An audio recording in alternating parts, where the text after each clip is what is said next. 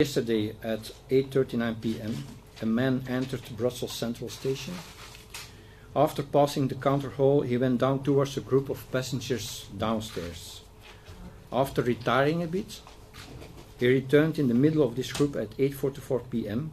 He grabbed his suitcase while shouting and causing a partial explosion. Fortunately, nobody was hurt or injured.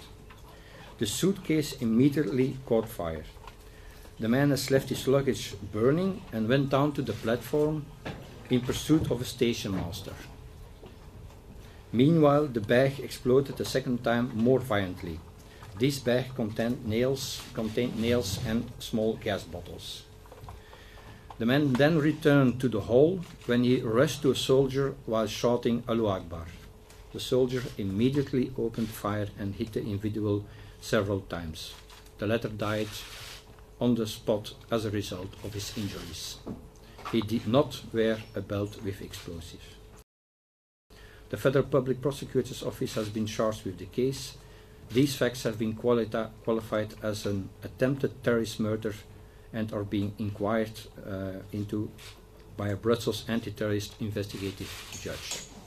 Around 4 a.m. this judge and Federal Prosecution Office went on the scene of the crime. The person has been identified as being O.Z. We never give the full identity. Born on the 12th of January 1981 of Moroccan nationality. He is not known for terrorism. During the night, his home in Molenbeek-Saint-Jean was searched by special police forces. In the interest of the investigation, no further details will be given for the moment.